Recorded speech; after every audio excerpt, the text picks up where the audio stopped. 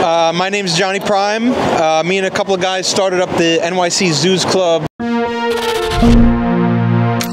We met on Facebook and I said, let's get together when we get our bikes and hang out, and here we are. What I love is about the Zooz group is that it's really chill with the Zooz people. And I think a lot of it comes from how you sort of like, you know, organize things and curate things. There's something about BMX, I think, that unites us in nostalgia. You know, that feeling of when you get on a Zooz bike, when you get on a BMX bike, it's all smiles, everyone's in a good mood. And we haven't met one asshole yet. Like, like everyone's got their own little quirks and everything, but they're all people that you would die for, you know, like they're all good people, all walks of life, and we just all unite behind the love of BMX. Growing up with so many different perspectives, that it just comes natural, that it feels awkward if everyone just likes the same thing.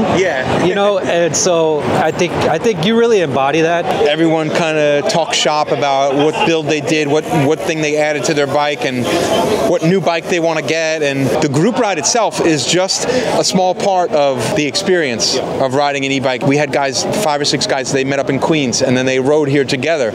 They probably had a longer ride together to get to the group ride than we did on the group ride. So the group ride is just a small segment, but it knits the community together. I'm so grateful to the relationships that we've built in this short time period, and I only see it getting better from here.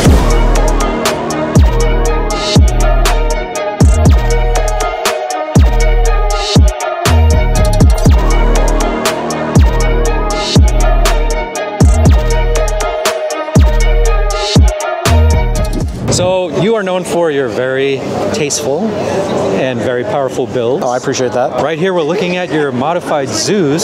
So tell us a little bit about this. This build is based on a Zooz Ultraflex, and it's kind of a parts bin build that I had enough parts in my garage to put together. So let's walk through all the features. Let's start with the front of the bike. So you got these big fat tires right here. Yeah, we're running a similar tire profile to a Super 73. They're 20 by 4s.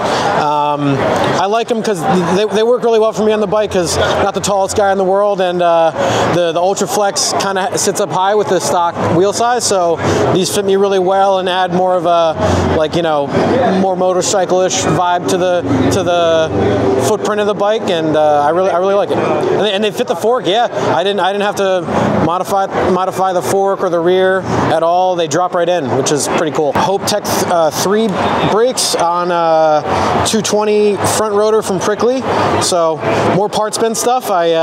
This front brake was originally on my Suron, and I got some new brakes for that thing, so this inherited it. You did mention, you know, potentially upgrading the fork as well. What I want to do is I want to put like some D&Ms on it and then like run clip-ons like a proper cafe, but I don't know, I might just do like just a more cafe style bar too in the interim, but that's the end goal, is, you know, proper clip-ons. So like if a Zooz and a Suron had a baby, this is what it would look like. Pretty much, yeah. All right, so moving now. Okay, so the bare frame, is I like very cool. Interesting. It feels very like intentional. The holes are cool though. It kind of reminds me of like speed holes in like the old hot rods, which I enjoy.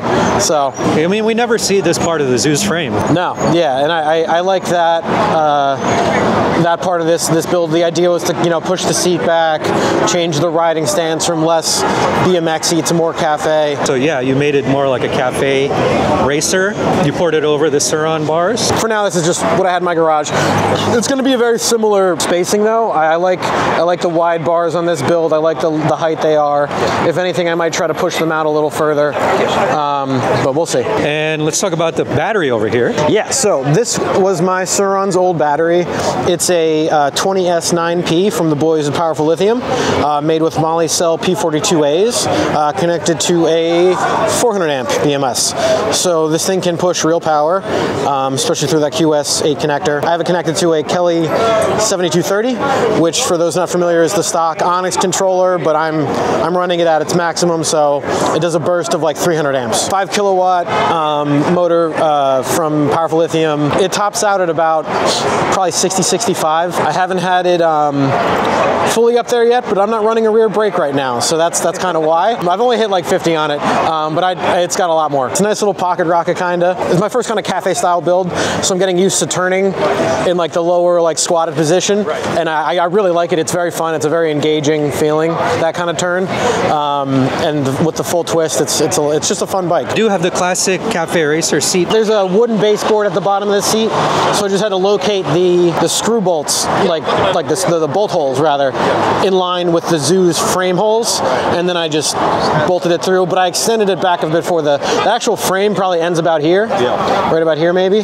So I'm sitting on wood past that, and then the controller's mounted to that wood underneath. So these are the pegs that we spoke about in a previous video, but this is a really good application for this build because obviously you don't need to pedal it. On my stock 1100, putting the pegs on was cool, but it also didn't give me, I had more power and more speed pedaling.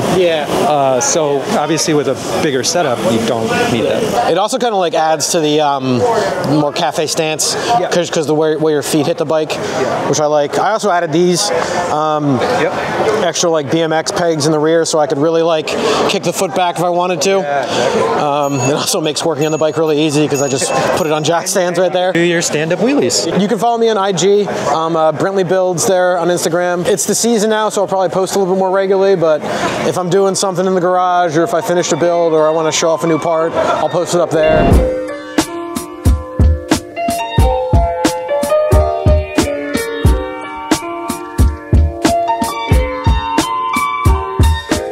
Now this thing looks very powerful. When I got this one, it was the UF 1200 Flex. I need a comfortable seat. So I got this seat from Top to Seat. I approached V from Powerful Lithium and I asked him, V, what can you do for me on this bike? So V actually decided to actually put a smaller size wheel on this one and tire. This is actually a 20x3. V decided to put a 60 volt battery on this one. Actually, this battery actually was also made specifically for my other Super 73 S2. So I can actually swap it by just using this battery.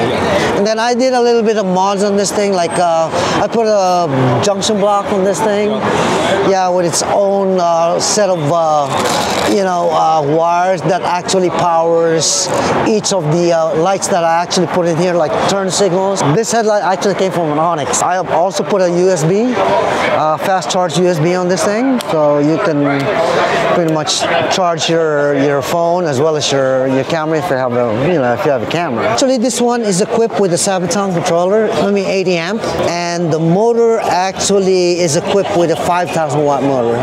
Quite a few of our New York City Zooz Club members wanted to test this bike, and I told them you just gotta be careful with this one because this one actually has 5 modes actually. So I only have them tested for up to mode 3 because this bike can throw you off.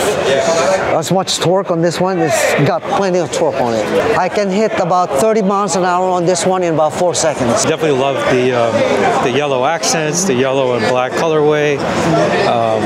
And yeah, I think all of your builds always, it has a lot of interesting tech that is really like matches kind of your lifestyle and how you like to ride. Shout out to Powerful Lithium. Definitely the brains behind a lot of these bikes being modded in a way that's really thoughtful and not just let's just slap the most powerful things on there. It's what parts fit together the best. I've always wanted to ride this Zooz, and I love this bike.